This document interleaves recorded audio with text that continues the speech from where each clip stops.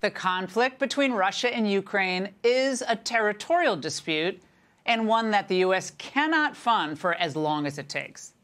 Well, those were the words from likely presidential candidate Ron DeSantis earlier this week.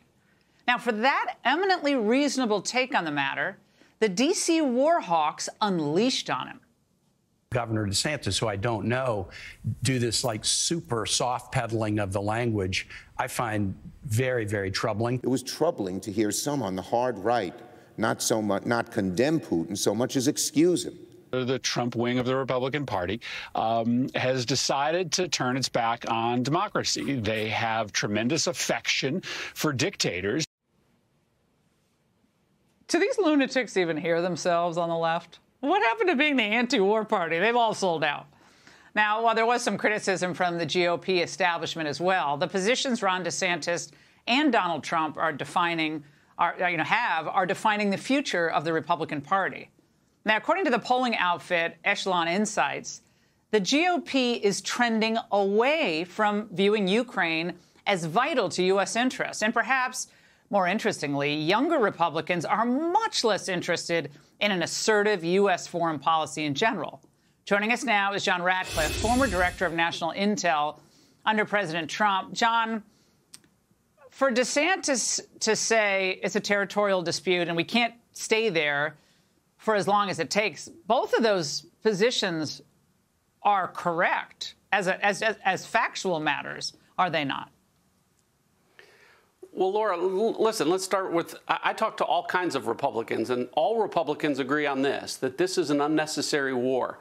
Putin has invaded Ukraine twice. Both times Joe Biden has been in the White House. And so I think where Republicans are disagreeing is this is Joe Biden's mess. Now, how do we fix it? How do we get out of this? And what you hear Ron DeSantis and Donald Trump and others saying is really that there's a crisis in leadership here, that there's zero confidence in Joe Biden as commander-in-chief. He's had zero success, and so there's zero confidence in him.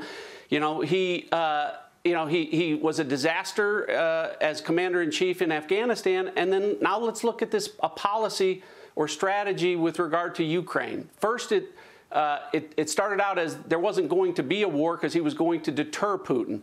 Then he was okay with a small incursion. Then, when Putin actually invaded, he said, essentially, I'm willing to surrender Ukraine by giving Zelensky a ride out of town. And now he's gone 180 degrees the other way and saying this is a fight to the death. That's not an inconsistent strategy, Laura. That is schizophrenic. And what you hear Republicans saying is, as he toggles back and forth between strategies that he doesn't have, he can't execute on any of them. And that's where I think Republicans really see the problem with Ukraine.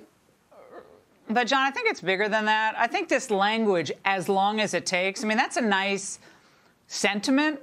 But name the recent, conflict that we've stayed in, quote, as long as it takes. Afghanistan? Iraq? I mean, I guess Grenada, right? Vietnam? That's just ridiculous. I mean, if it goes on 25 years and Putin is able to get money from China and keep it going for 20 years, they really think the American people are going to support that? Is Lindsey Graham and all these guys out of their minds?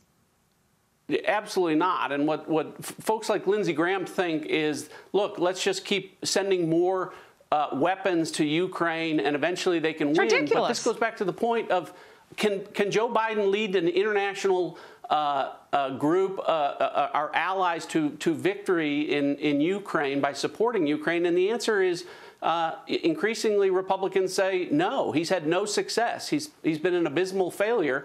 He's been bullied by Russia. He's been bullied by China. He hasn't stood up for America. And to put that much confidence in a Biden administration as commander-in-chief really is just is not resonating with Republicans.